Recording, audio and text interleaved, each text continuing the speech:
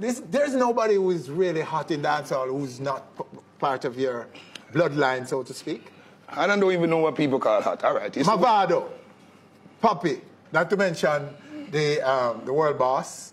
But Alkaline now, how is he figured in all of that? Because some say he took his style and whatever from Cartel. But do you see him as part of your family, your bloodline? No, it couldn't be a bloodline. He's stealing Cartel style. It still doesn't make him a part of our family. Okay. But everybody have influence in music. Yeah. Just like when I came out, I have influence of Shabba and Buju, and you could hear